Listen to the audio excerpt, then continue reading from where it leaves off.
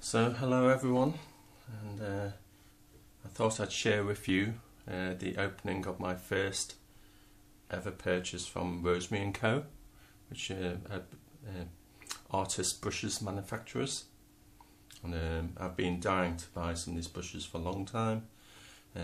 They've apparently got a lot of good feedback and apparently a delight to use. Okay, so this is my first order and I decided to treat myself, and I'm just going to open this for you now. So let's have a look what we have inside. So we've got lots of interesting paraphernalia. That's a nice touch, thank you. A leaflet regarding which artists actually buy and use these brushes as well. So I'm in the UK, so local artists for me would be Heidi Jo Summers, Michael James Smith. Yeah, those are the main ones in the UK. Leaflet regarding up and coming workshops. They look like they'd be good to go to. Rosemary and Co sticker. The newsletter, which looks very interesting. Questions answered. Various articles. Interesting by the looks of it. Richard Schmid is a well-known painter. Out and About with Rosemary. Various other articles. Looks like a really good, interesting read. Okay, that's my invoice and the catalogue. And I particularly asked for a catalogue because they're often just nice things to have around. Have a look what's available, and also what I can do is share this with my students at my classes and let them have a look as well. So plenty of more, interesting brushes there to think about for the future. And now for the brushes themselves.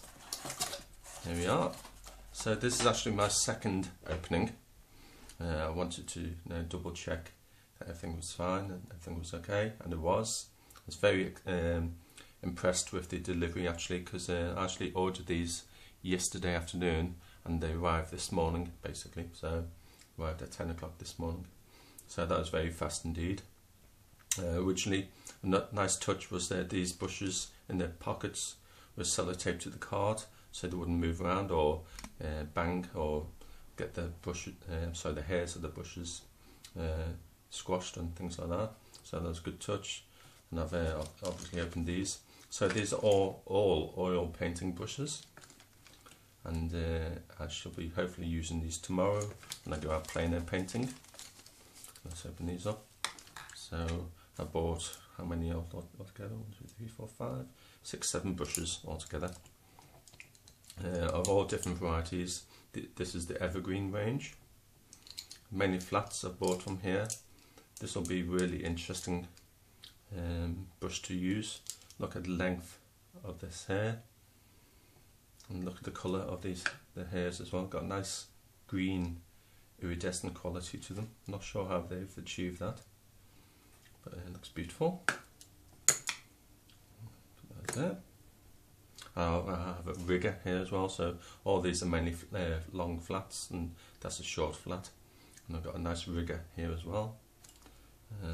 I have a nice blending brush here, which is made from badger hair, and I'm very much looking forward to seeing the effect of that on my paintings.